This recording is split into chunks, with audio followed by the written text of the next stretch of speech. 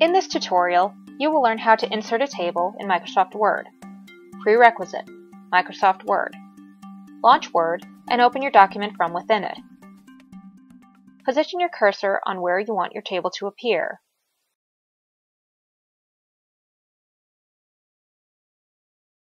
Click Insert, and then click the Table button. By using your mouse, visually select how many rows and columns you want it to be. Word is constantly generating a preview of your table. When you're happy with the preview, click to create the table.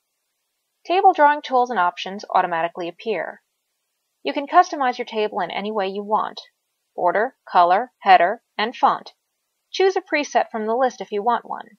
Your table is updated automatically. At the end of your table toolbar, you have an eraser.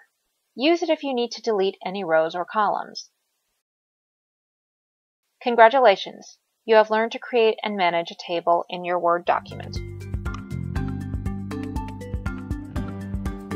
This was a Howtech.tv tutorial. Leave your comment below or contact us by email. Thanks for watching.